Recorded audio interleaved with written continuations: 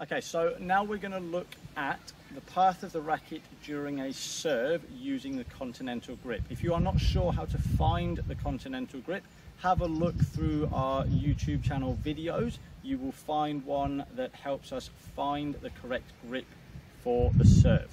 So with that in mind, we are going to look at the path of the racket, and what we want to make sure is that as we go through the serve, the racket's traveling in the right direction. So from this position here, you can see that the racket is on edge until just before the contact point.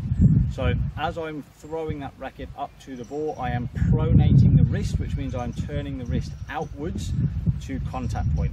That happens on the full swing just before I make contact. So if you watch this video, you watch these serves, you will see that the racket is on edge and then it rotates up and out towards the contact point.